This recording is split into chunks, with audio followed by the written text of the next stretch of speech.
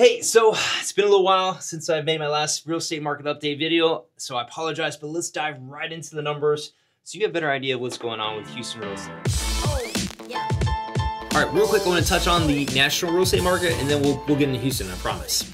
All right, so this is a graph of home sales nationally since 2000, and you can see recently here our home sales have been a little bit low compared to where we've been the last decade or so.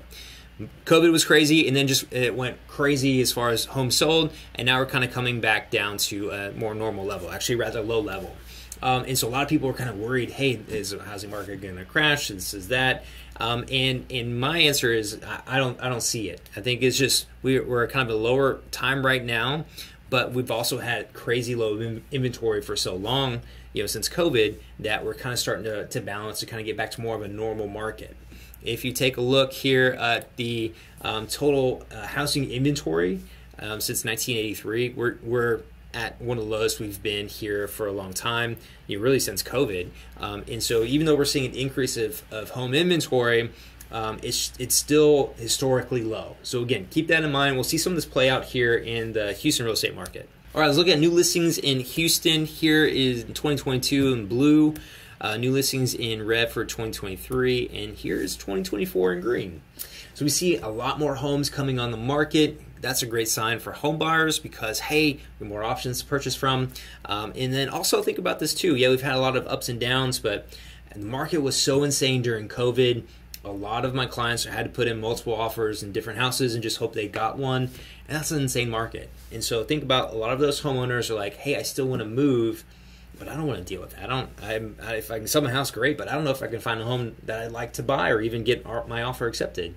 So a lot of homeowners from that time frame are now considering putting their homes on the market, building a new home or downsizing or upsizing, whatever they're doing. They're more comfortable with moving, and so that's going to put some more inventory on the market.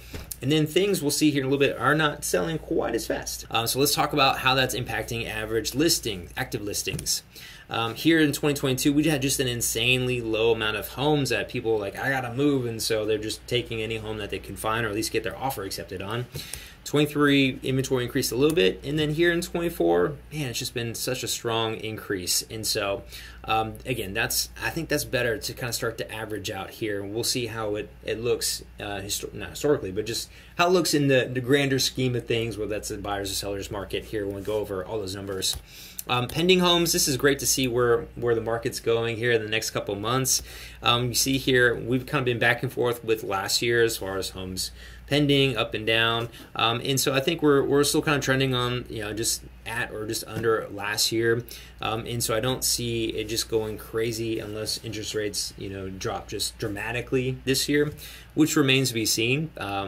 We'll talk about that later too. I keep saying that, so I will talk about it, I promise. Sold homes here in blue, 2022, red 23, and green 24. Again, kind of same thing, back and forth. And we're actually down 13% from last year and 21% from 2022. So we are seeing fewer homes sold in the last couple years. But you would think, hey, with more inventory in the market, home sales are down a little bit, prices got to come down, right?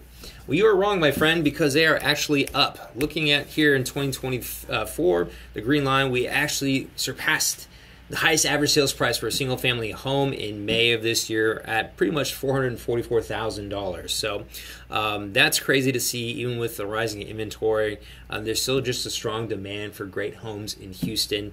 And until that, we just have more and more of a supply. I think prices are just going to kind of remain somewhat similar, some high, some years, some low. So just keep that in mind. You think more inventory, better prices, and it's not there yet. All right, let's go over year numbers. All right, single family homes sales last year was 8,700 to 7,700 this year, decrease of 11, almost 12%. Average sales price 428,000 to 432,000, about just under a 1% increase. Active listings from 35,000 to 47,000. This is big, increase of almost 33, almost 34%. So that is a big jump in number of listings year over year. Haven't seen that in a while. So months of inventory went from 3 months to about 4.3 months. So we still are in a seller's market. but we're actually getting closer to more an even average market, which is 5 months to 6 months of home inventory. Pending home sales, 7,800 to 8,400, so that is an increase there, 8.4%. Now on to interest rates. So interest rates right now, 30-year fix, just under 7%. In the 15-year fix, 6.37%. So seeing those interest rates slowly come down, they're kind of going back and forth, but with the talk of the Fed cutting the prime rate, we're starting to see that the interest rates come down a little bit. And so we'll see what happens with that. But again, that's good to kind of make homes a little more affordable, but we'll see what happens with pricing. All right, so if you need help with buying, selling, renting, feel free to reach out. Or if you just have any real estate questions, I'm always here, happy to help. And please subscribe so you can see me in the next one.